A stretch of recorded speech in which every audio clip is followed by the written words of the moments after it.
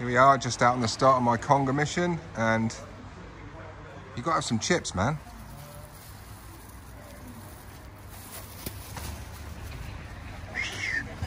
Keep it local. Here we are, fishing friends, and welcome along. Say hello, Mr. Wingman. Hello, guys. Yes, he's back. He's been on a bit of a sabbatical. Well, very briefly. It's bonfire night and we're out fishing, by the way. So Brett's just bought his first house, first home. He's off the rental mart. He's in with that, and he's been putting doors in and floors in and all that, haven't you, mate? Yeah, mate. So it's the first time he's been out for a week, and obviously I've been out with Larks a lot. So yes, we're out on the river tonight on bonfire night. So you can obviously just heard that. It was like, and we're going for the conger tonight. So we've got 2 rods out each. I've just got here. Brett's been here, I don't know, 20 minutes. So his rod's already in. And yeah, so it's obviously November the 5th, bonfire night. Thank you very much, as you can hear in the background. And yes, so we're up at King Billy tonight, just up the Tamar, and we're going to attempt an eel or 2. So I went the extra mile this morning, as always, because I do like to have a bit of fresh bait. That's my personal choice. I can't really get excited about going fishing without fresh bait, if that makes sense. It's just the way I am and what's worked for me. So down on here, Mr. Annette's. So there we go. So I've just bought 2 big cuttle from the market this morning, from the Marketplace Fishmongers in the Panny Market, which is where my shop is. And I've got some really uber fresh frozen mackerel fillet there. So I'm going to do like a little cocktail bait, cuttle and mackerel fillet or whatever, yeah. So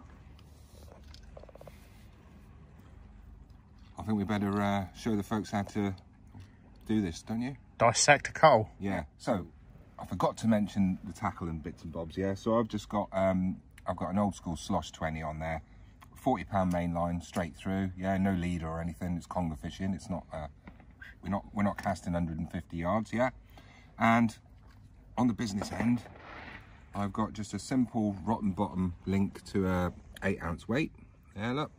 So I think that's probably what, 15-pound line there, the link. And I've got 200-pound mono, and I've got the nice big Tronics semicircle. Look there, look. Gonna show us how sharp it is, mate, or not? It's sticky sharp. Oh yeah, it's definitely sticking in there, look. Oh yeah. See? So yeah, he's brand new. That's another point that Paul likes to make. Yeah. My hooks, I'm a bit anal about my hooks, folks. They've got to be sharp, and I'm checking them all the time. And that's a good thing to do, like, you know, because you will lose fish if your hooks aren't sharp enough, I'm telling you. So yeah, here we go. So look, I'm going to get in a bit of a mess here, and usually I like to wear gloves, not because I'm a pussy, but I just really don't see the point of getting black hands. But Brett has thought about a bucket. We do have some water there, don't we, mate? Yeah. So this is only going to help me a little bit, this glove. Okay, so the first thing you've got to do on these cuttlefish, yeah? This is the cuttle. So anybody that's got a gran with a budgerigar, is that still a thing? Or a parrot? Right. Well, you often find these they put these in the cages, and it's calcium, isn't it? It's calcium for the birds. So yeah, so with these buggers here, look, you've got to be really firm. So push. There we go, look. So once it's popped, it's really easy. And I'll show you now, look. So that just slides out. And sometimes you get a little heart shape in the middle, and it almost did there, look.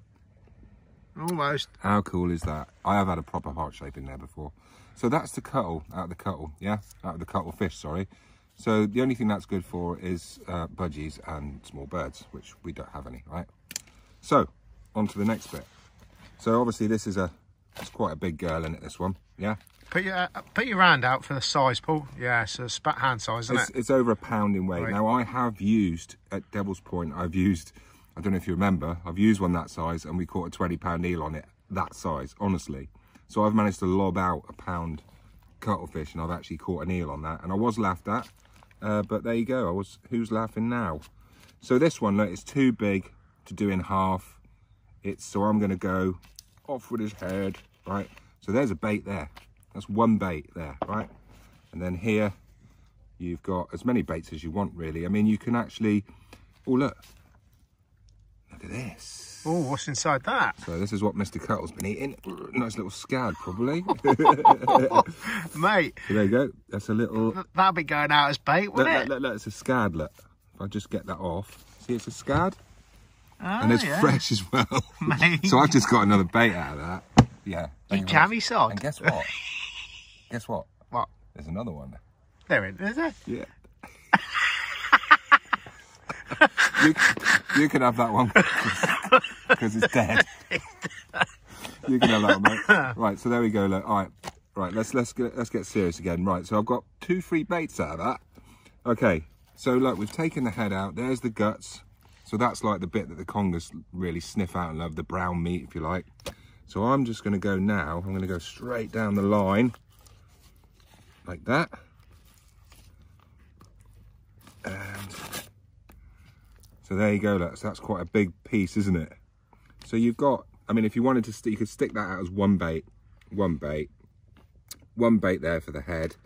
And I've got a little bonus. Brucey bonus. Scad to strap to the side of it, look. Mate, I'd use the small one. Yeah. Strap them to the side. So, now do I go for the head? Because let's face it, everybody loves a bit of head, don't they? Especially Mr Conger, yeah? Keep serious now, all right? Now let's do the, I see my hand's quite nice at the moment, but that's just about to change. Here we go. So, we've done our little demo and we was just doing a little bait up there. It's a bit bright, isn't it? Hang on. And yeah, there's a fish on here. I think he's probably already on. It looks like a small one. But Brett didn't have his ratchet on, did he?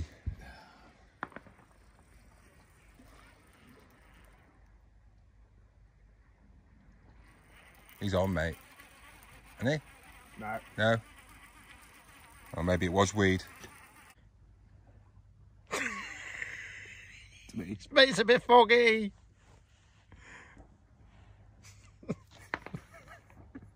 Sorry about that. Right. Right, that's the bait done. Hang on, let's put that down. Right, 3, 2, 1.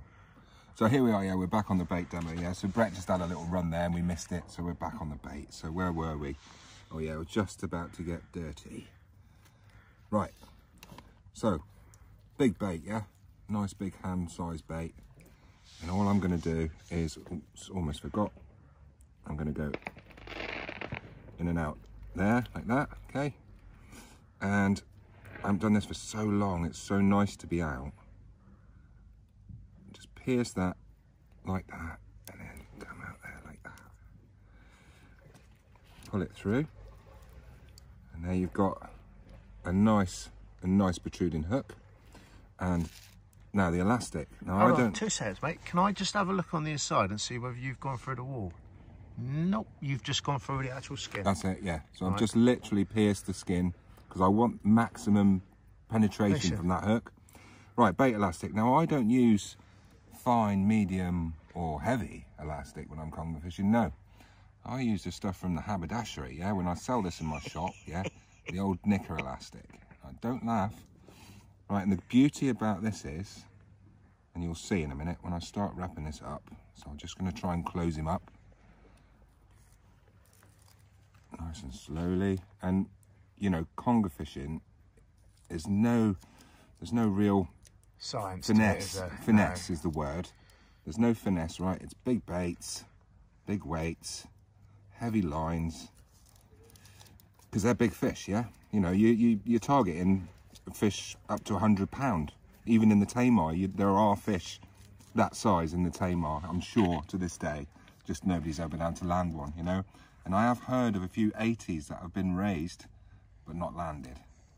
So, with that in mind, that's always in the back of my mind, that you never know, you could get that Arnie come along and just whack, and just do you, yeah? So look, the beauty of this stuff is, and especially when you're using like fish baits, you can go really hard.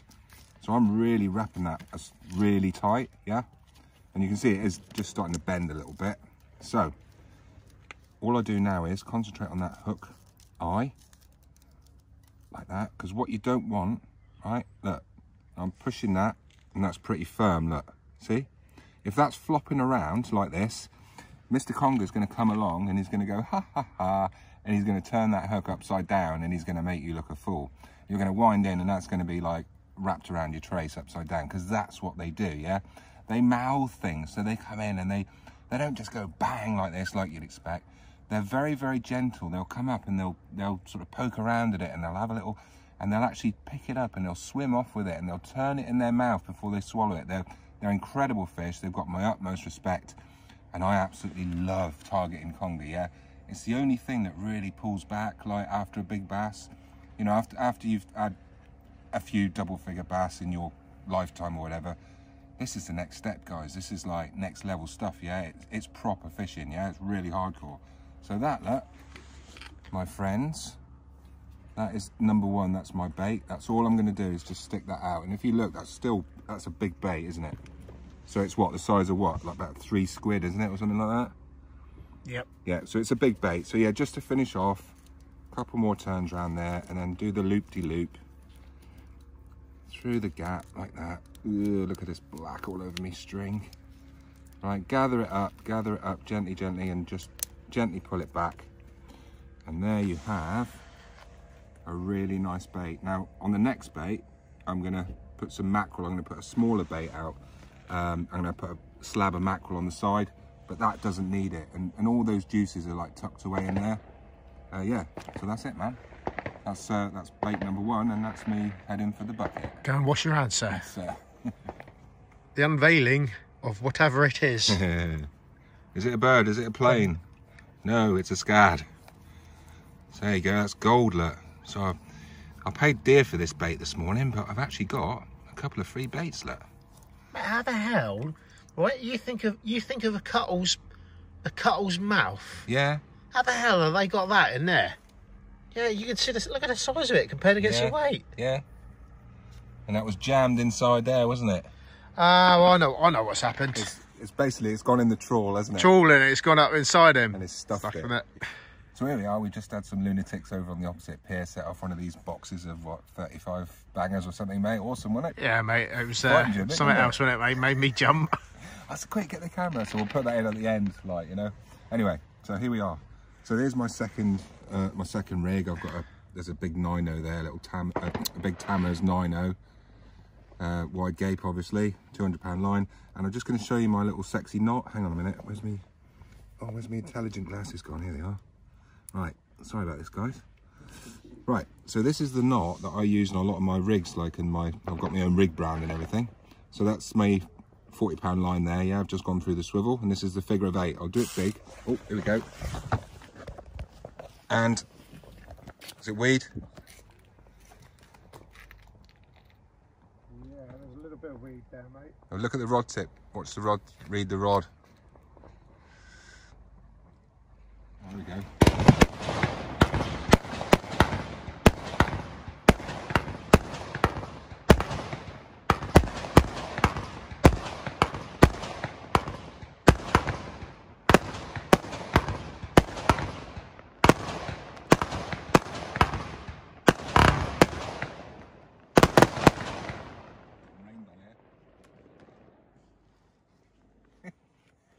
Mental, innit? So yeah, there's some lunatics on the pier the other side there. They've obviously spent a bit of money on bonfire night. Anyway, I've got to show you my my very easy knot, my figure of 8 knot. So here's my next rig, right? And we've just done this just now and we were interrupted, so we're actually doing it again. So we'll start again. These lunatics with all these fireworks. Right, so figure of 8 knot. This is in a lot of my rigs that I do for my rig brand. Shown to me by Stuart Gray, who's a great angler. Shown to him in South Africa, I believe, when they're on the big bronze whaler sharks. And obviously they use up to like 500-pound mono for this. So there you go, like, I've just gone through the swivelly bit, yeah? And then all I do is make a loop. Got that? Yeah, see it? Right, then make a second loop, and I don't usually do it this big, I'm just showing you. And then the line goes through the loop, really easy. Hold it with that finger, and here comes the figure of 8 bit. So this bit here now flips over. Can you see? Yep. Perfect figure of 8. Right, and then obviously you just pull it down tight, and that sucker has never let me down. I will say it's not suitable for braid or really anything under sort of 15 pounds. Don't bother, because there's less friction on lighter lines. But that knot there is see how small it is? So obviously it makes a difference on your pulley rigs or whatever rigs you're using, because obviously it's a tiny knot, isn't it? So that's my really nice figure of 8 knot. And I'm just gonna zip up one of these baits quickly here, look. So I've got this free scad which came out of the cuttle just now, and I think that it's still fresh enough. It's still got, if you look, it's still got the original colours on it. It's still got that nice gold hue and everything. So that's how you know that it's fresh, and it's, you know, the cuttle was only caught probably yesterday. So there you go, through the tail, and then what I like to do, oh, here we go, interrupted again, like that.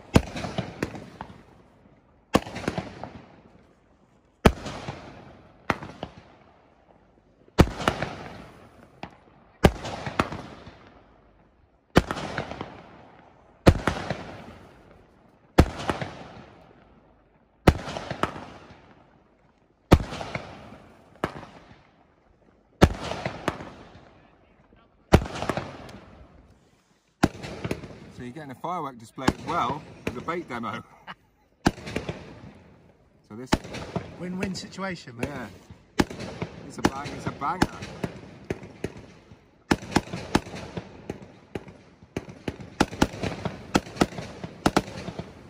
Jeez, it's like a rack, isn't it?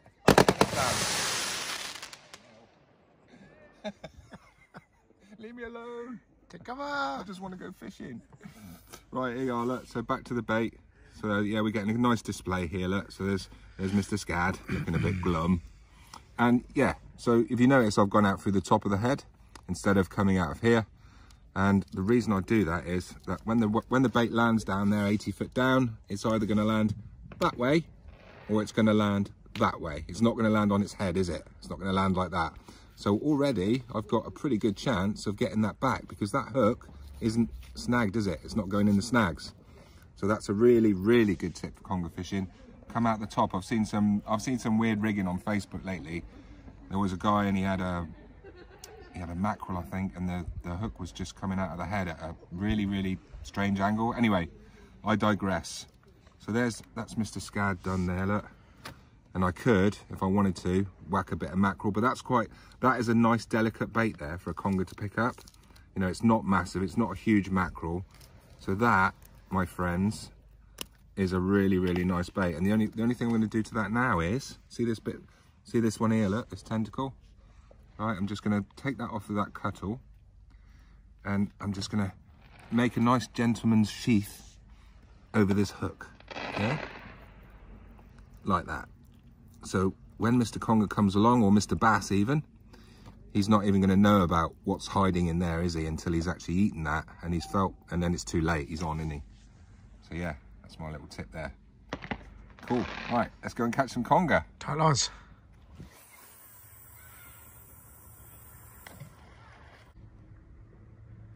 Right, so here we are, look. Brett's got some baby stuffed squid. Courtesy of Market Tackle and Bait. Courtesy of myself, yes mate. On special at the moment. Yes, and what I've decided to do, I've taken the initiative. You're going to get stuffed, mate. I'm going to get stuffed, yes. That's what Paul's quite lightly puts. Here I have some South Devon carp, and I've already started one already, but yeah. Paul's want to take up the offer. All you do is just snip it down the middle. Yeah. Open them up, and you guessed it, get stuffed. Excellent. That's all it is. And what about the something else you were going to put in yes, there? Yes. Thank you for reminding me. All right. And holy mackerel oil. The holy mackerel oil. Yeah, the holy grail. We want a bit. My idea is just want a bit of oil in there. Yeah, just a bit extra scent. Yeah. Extra scent, and it'll hopefully ooze right out. Ooze right out when we decide to use this. And also the cart's very oily as well. And it'll take the smell of the cart and put it on the sea. So it's quite a nice little small bait, isn't it? You could use that for cod or anything really, bass.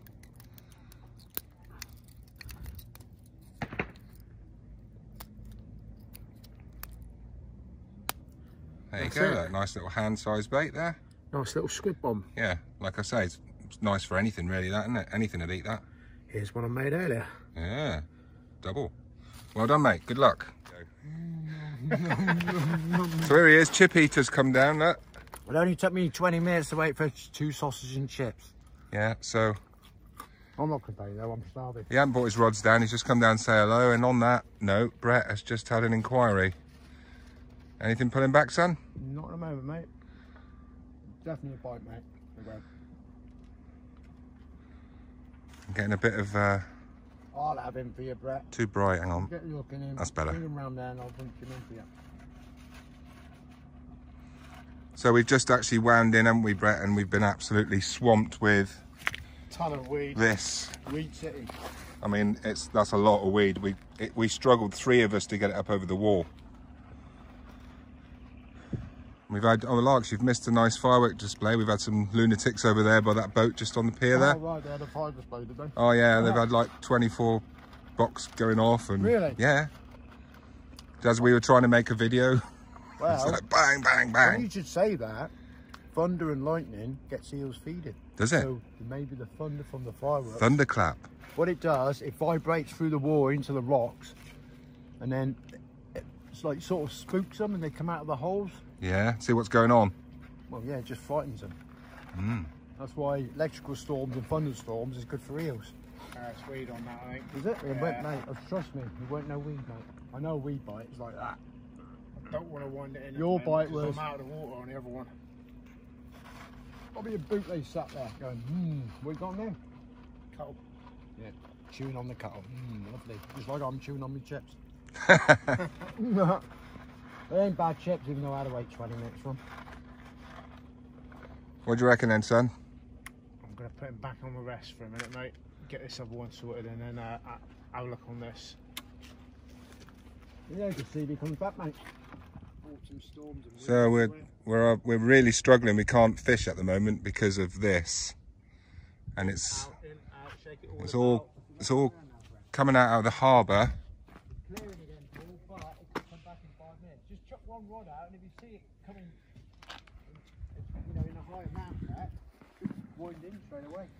And we have just literally had a battle here. Look, we've wound in all this rubbish.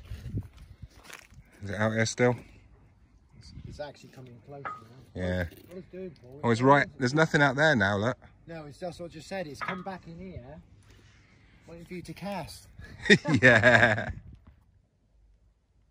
Come on, bro. Oh, almost struck down. Good for you. Is he there? No. Oh, you're joking me. Oh. That was just going and going and going and going and going, that was. They're being really cagey tonight, mate. Unlucky bird. You gotta sock it to him, man. So here we are. We just had a massive tangle and about, I don't know, 10 kilo of weed come in. A bit of a disaster. There's a fly in my ear there. Hang on a sec. Get out, you bugger. Sorry about that. Literally, fly just went in my ear. So there's my bait. Look, I've just repurposed it. And there's my free Scadaroony. Hitching a ride, eh? Look, yeah, that's what I call a piggyback bait. Yeah, he's going out now. Say hello to Mr Eel. Cool. So here we are. Look, we just had a bite. Rolling? Yeah, rolling now, mate. I wouldn't have said it was a big eel, but it's an eel.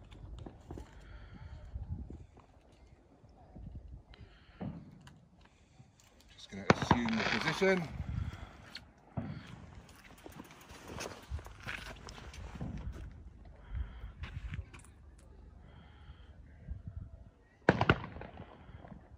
Fireworks going off in the background.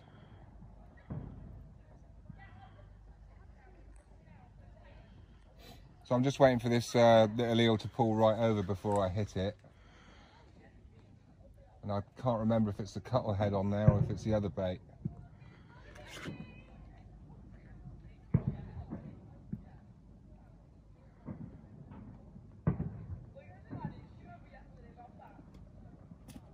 Come on.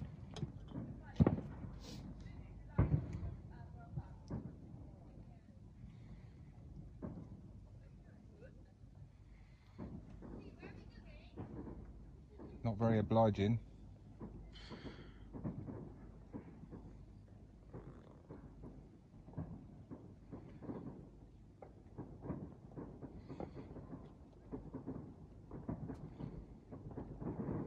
Keep rolling, mate, for a minute.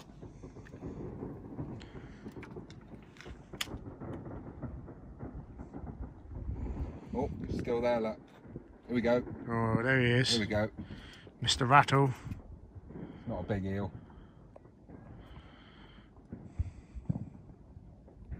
Yeah, come on.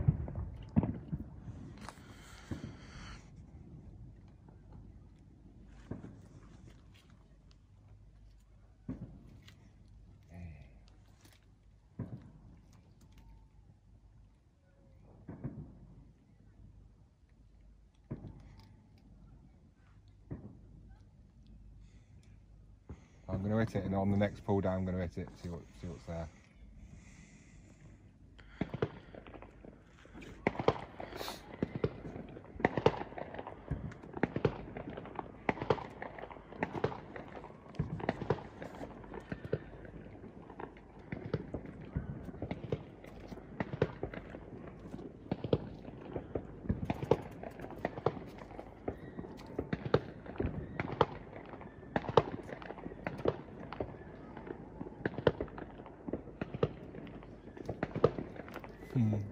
Wings.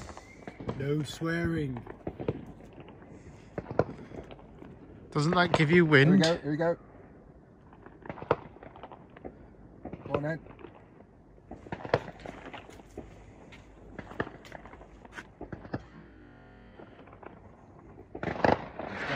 It's down there on it. I'm just waiting for the rod to go over.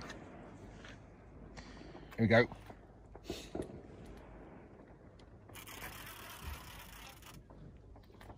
Fish on, son? Hang on. That's it, gone, isn't it? Yeah, he's gone. Just let go. Oh. Yep. Probably just leave it there. Where did that go? Never mind. Oh, there is weed down there. Yeah. Oh yeah, look. Oh, There you go. You filming or what? Yeah. Don't panic, Mannering. I'm Be not. calm. Right, here we go. We've just got a little slime shady on here. It's got to be on there, hasn't he?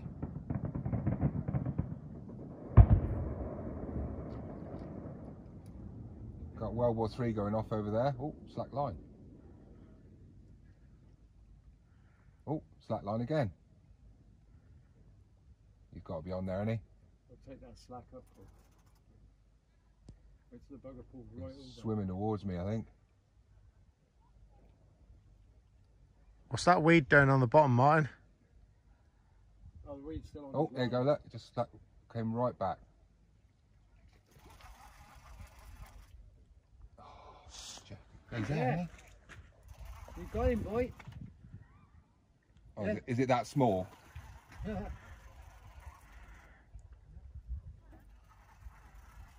Yeah, so we got a small eel. I don't even think it's on, mate.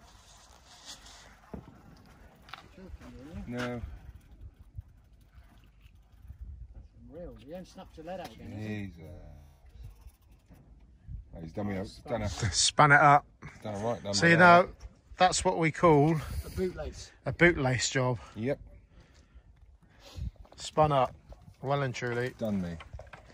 Right, we on? Yeah. Right, well here we are, look, third time lucky maybe. Here we go, look, look, look. Mate, I think he's on. I know, here we are, look, look, let's pull it over. Wait till it pulls right over, Paul. Oh well. Slack line me a bit there, see that? This is a bigger eel.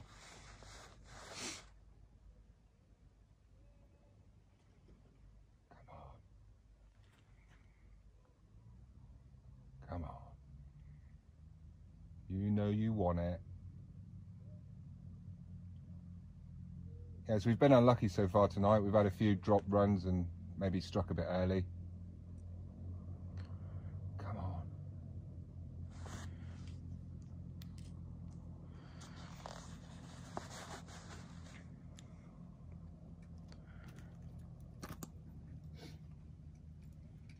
They've been a bit fussy tonight, haven't they? Yeah, mate. Don't think they're getting their point. Come on, we've got to get one out, haven't we? We're at low tide now, so we're, you know, we're right down on the bottom of the tide. The best time.